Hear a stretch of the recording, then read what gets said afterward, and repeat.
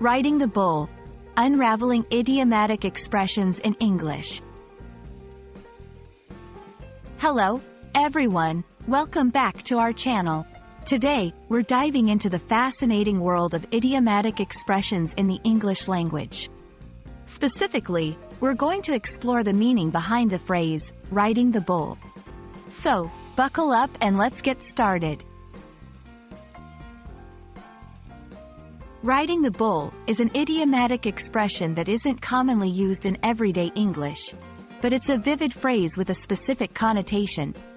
At its core, riding the bull implies taking on a challenging or risky situation.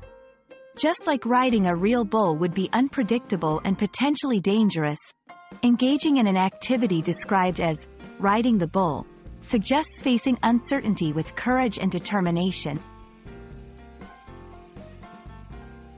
The origin of riding the bull is not well documented, but it's likely derived from the sport of bull riding in rodeos. In this sport, a rider attempts to stay mounted on a bucking bull for as long as possible. This imagery perfectly encapsulates the idea of enduring a difficult or tumultuous situation. Understanding how to use riding the bull in a conversation is crucial. It's typically used metaphorically to describe someone tackling a tough challenge. For example, starting this new business feels like I'm riding the bull, but I'm excited about the challenge. It's a great phrase to convey bravery and resilience in the face of adversity.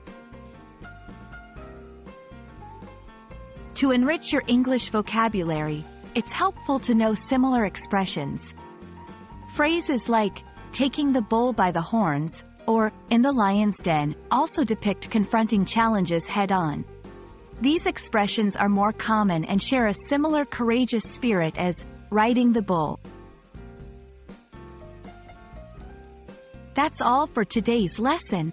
We hope this video has given you a better understanding of the phrase, riding the bull, and how to use it effectively. Remember, idiomatic expressions add color and depth to our language, so don't shy away from using them.